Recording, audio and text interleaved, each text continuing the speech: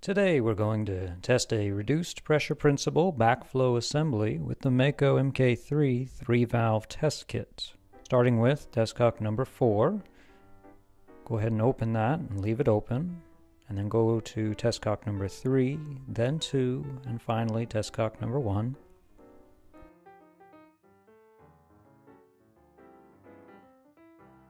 And then close test cock number 1, then 2, then 3, then 4.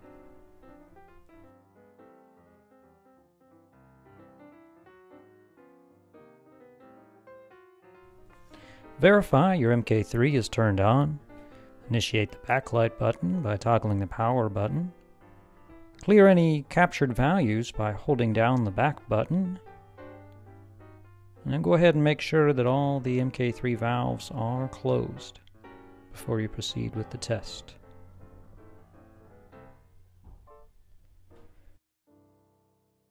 Connect the high side hose to test cock number 2.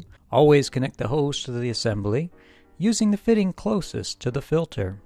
This ensures that the filter is properly engaged in filtering any sediment or debris so that it doesn't get into the gauge. Next, connect the low side hose to test cock number 3. Again, connect the hose to the assembly using the fitting closest to the filter so that previously filtered debris doesn't accidentally get flushed into your test gauge.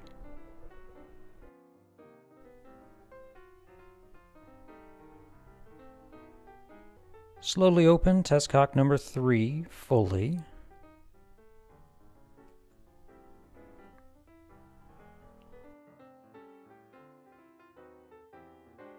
Open the bypass valve 1 full turn.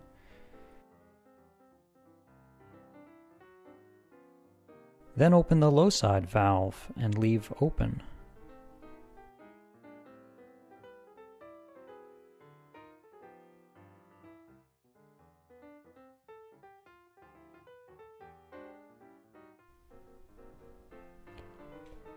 Next, you'll want to slowly open test cock number 2 fully.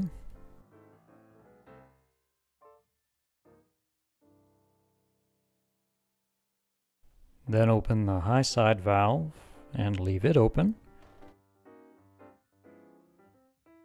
And we'll make sure that all the air is fully removed from our hoses and from our gauge. Then close the number 2 shutoff valve.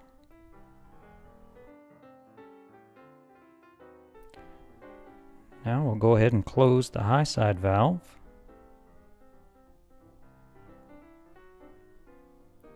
Wait for the MK3 reading to stabilize. Then slowly close the low side valve. And finally close the bypass valve.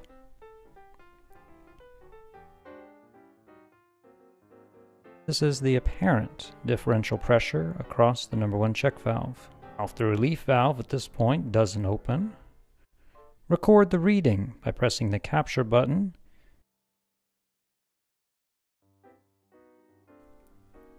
Open the high side valve approximately 1 turn.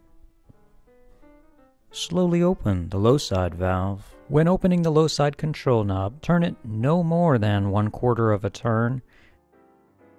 Place your thumb in position over the capture button.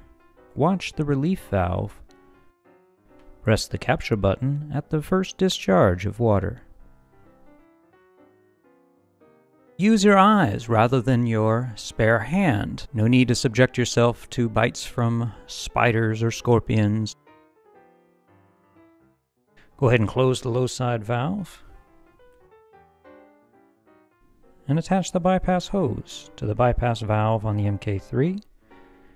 Bleed air from the bypass hose by opening the bypass valve.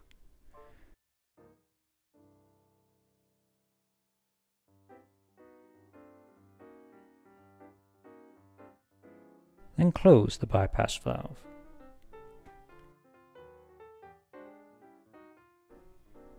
Attach the bypass hose from the MK3 to test cock number 4.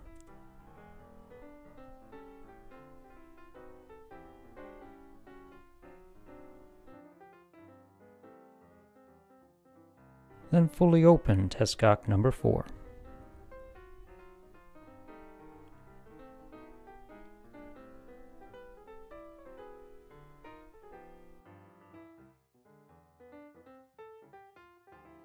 Loosen the low side hose on test cock number 3.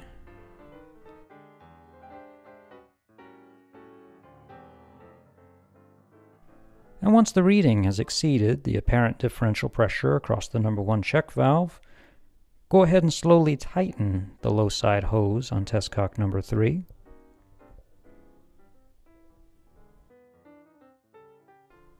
Then open the bypass valve and wait for the PSID reading to stabilize. Record the number 2 check valve as closed tight if the relief valve stays closed, or mark it as leaked if the relief valve opens. Ours closed tight. With the bypass hose still connected to test cock 4 and the high side and bypass valves remaining open, loosen the low side hose once again on test cock number 3 until the reading exceeds the apparent differential pressure across the number 1 check valve. Once it has, slowly tighten the low side hose on test cock number 3. And once the reading stabilizes, record the reading by pressing the capture button, as this gives you the pressure across check valve number 1.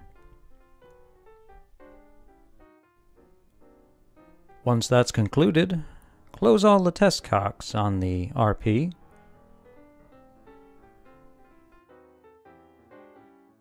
Then we'll need to disconnect our hoses from the assembly.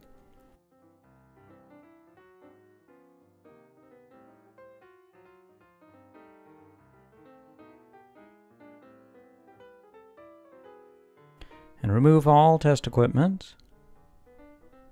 Slowly open shutoff valve number 2. And as always, test more backflows with MAKO.